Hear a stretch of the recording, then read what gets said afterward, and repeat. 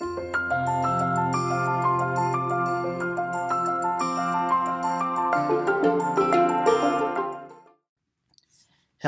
everyone, hope studying is going well. If you're new, my name is Rahul Damania.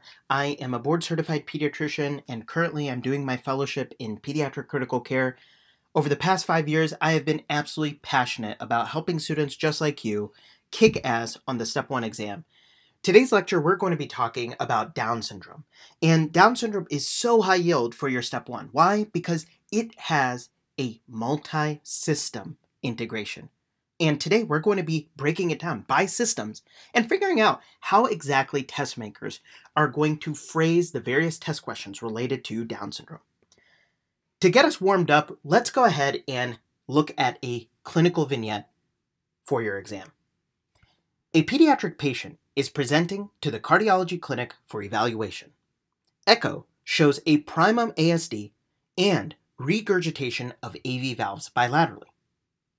What genetic abnormality may be associated with these findings? The key in this question is going to be recognizing primum ASD as well as this regurgitation of AV valves. Remember that the AV valves are going to be formed from the endocardial cushions, and thus the abnormality, and hey, this is the lecture we're talking about, that's going to be Down syndrome. Now, if we take a step back, the most common ASD in the general population, that's going to be your ostium secundum ASD. Down syndrome patients have ostium primum ASDs. Remember that in Down syndrome, you are going to have ostium primum ASDs because that is the tissue that actually grows from the endocardial cushions. If we talk about the physical exam description of an ASD, that is going to be a fixed S2. That is high yield for you to recognize on your Step 1 exam. Remember that S2 normally, if we just integrate some cardiac physiology, S2 is going to represent this split of the aortic and pulmonic valve closing upon inspiration. And normally you have this variable split with inspiration and expiration. But a fixed S2 means that you have no variability during your respiratory phases. Now, this conceptual question is going to be very important. What is the difference between an ASD and a PFO? Now, when I was going through this, I was like, whoa, those are just two holes at the top of the heart. But if we dig in a little bit deeper, ASD is a failure of a tissue to form. Ostium primum ASDs, for example. It's the primum tissue that has failed to form embryologically. That's what we say in Down syndrome patients.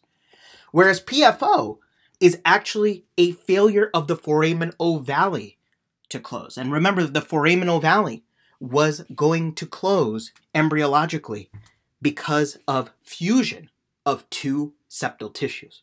So ASD, failure of the tissue to form, whereas PFO is a failure of the fusion or the foramen ovale to close. This is going to be our last slide, ladies and gentlemen, and we're going to be talking about integrating Down syndrome, the various test questions. The first thing we'll go through are the key physical findings. Down syndrome patients are going to have these upslanting palpebral fissures and prominent epicanthal folds. These are your eye findings that you have to keep in mind. Now, if you see a picture on your USMLE in which they have a patient who has Down syndrome facies and they're zooming in on the eyes, and you see on the colored portion of these eyes, these pale centers, you're going to be thinking about the brush field spots. Down syndrome patients also are going to have this single transverse palmar crease as well as these sandal gap toes. And this is the MSK findings for Down syndrome. Let's go ahead and talk about, from a neurological standpoint, what these Down syndrome patients are going to have. Well, on your exam, they love for you to know not only intellectual disability, but early onset Alzheimer's. Now, the mechanism here is absolutely imperative for you to know. Remember that in neurology, when we talk about Alzheimer's disease, we talk about the amyloid precursor protein, APP.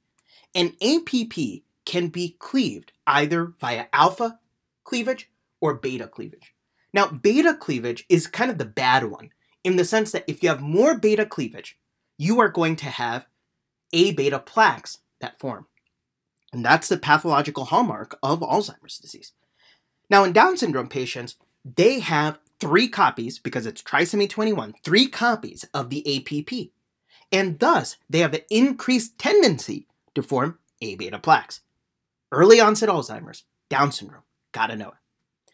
From a CV standpoint, we talked about the AV canal defects, what we call endocardial cushion defects, VSDs, and what kind of ASDs, guys? That's gonna be, you got it, your ostium primum ASDs. Very good. From a GI standpoint, there are 2 integrative cases that you have to know. Number 1 is going to be duodenal atresia.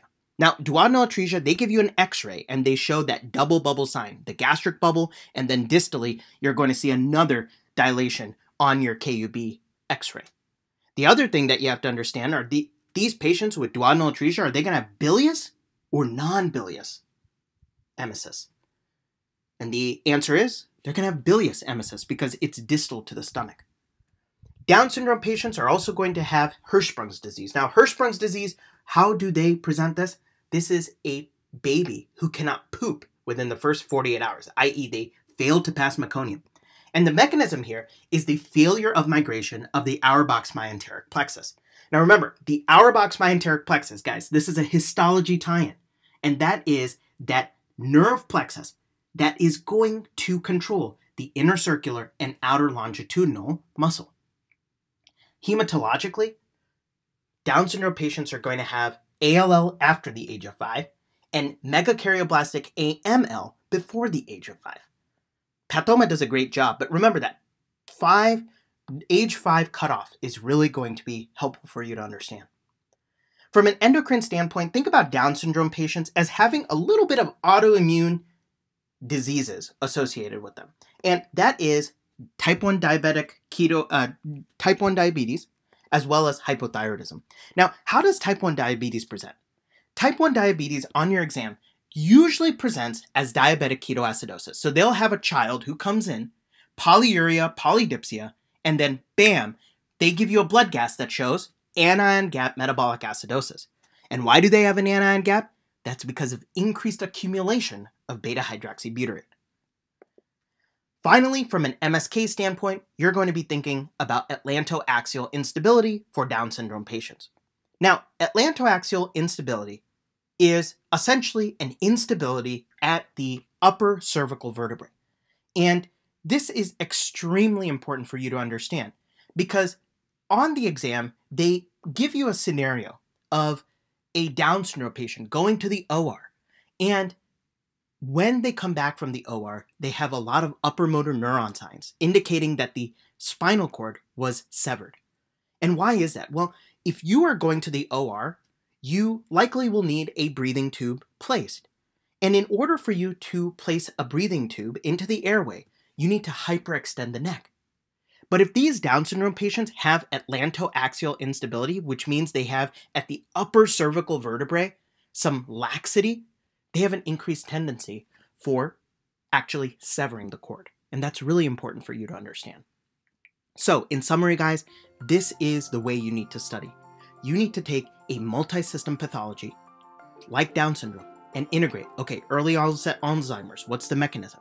The cardiovascular tie-ins, duodenal atresia, Hirschsprung's disease, the leukemic tie-ins, and understand the fact that Down syndrome patients have key characteristic physical exam findings that then clue you in to these multi-system pathologies.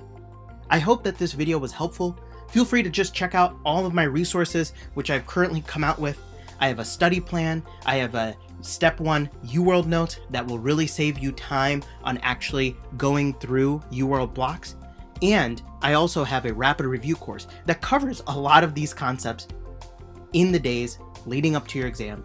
That's exactly what you need. You need something that's integrative and you need something that is to the point. I hope you enjoyed this video and I'll see you in the next one.